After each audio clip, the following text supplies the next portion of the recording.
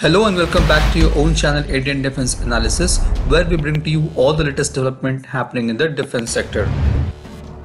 In a desperate attempt to match India's S-400 surface-to-air missile, Pakistan Army inducts Chinese HQ-9 surface-to-air missile. Pakistan has also procured LOMADS LY80 air defense system from China. LOMADS stands for Low to Medium Altitude Air Defense System.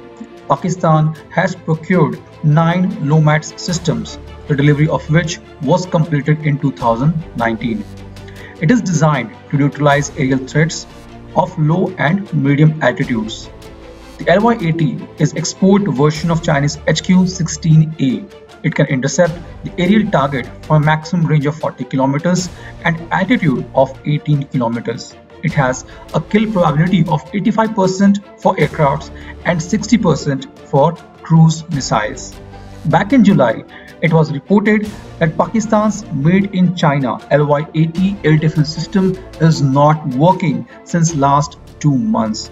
These air defense systems were deployed in 9 different locations including Lahore, Bhawalpur, Gujranwala, and has raised fear for another Balakot-like strike. Talking about the HQ-9, it is a Chinese copy of S-300. Depending on the version of HQ-9, it has a range from 200 to 300 kilometers and said to be effective against airborne threats such as UAVs, fighter planes, and cruise or ballistic missiles with varying degree of success. However, the export variant of its missile are having less range, in fact 120 kilometers for the aircrafts.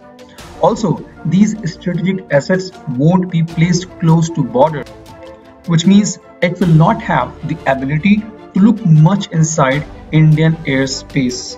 At the same time, Indian S400 will be capable of looking inside the 70 to 80% of Pakistan's airspace.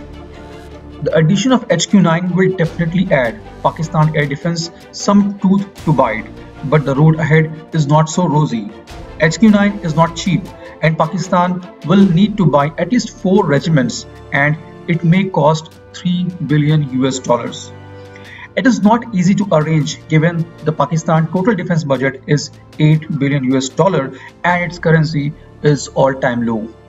Pakistan will also have to spend $1 billion plus in protecting the HQ-9 sites, just like S400 is protected by S1 Pantsir. A similar system may be required to protect HQ-9 units.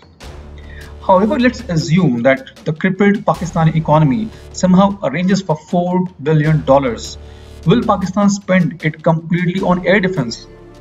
It will mean the change in the defense philosophy of Pakistan from posturing offensive to be defensive against India. It will also mean that they will have less money for JF-17 and 5th generation aircraft Pakistan is planning to develop with China.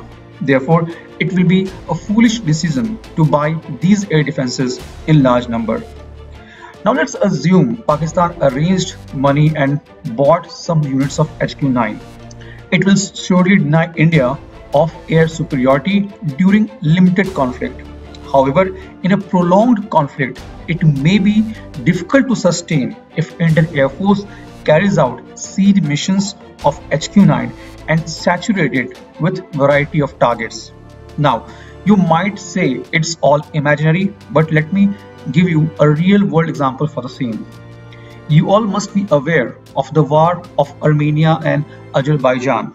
The Azerbaijan's Azeri Harop Loitering drone infiltrated and damaged an Armenian AD S-300PMU2 system from Russia. The Indian Air Force has been operating the much larger Harop Loitering Munition for over a decade. Recently, Indian Army has also ordered 100 Indo-Israeli kamikaze drones called Sky Striker. Besides these, India can also use BrahMos missile in worst case to demolish any air defense of Pakistan. In summary, while Pakistan might go again gaga about its new HQ-9 surface defense system, it cannot deny Indian Air Force of the airspace for much longer.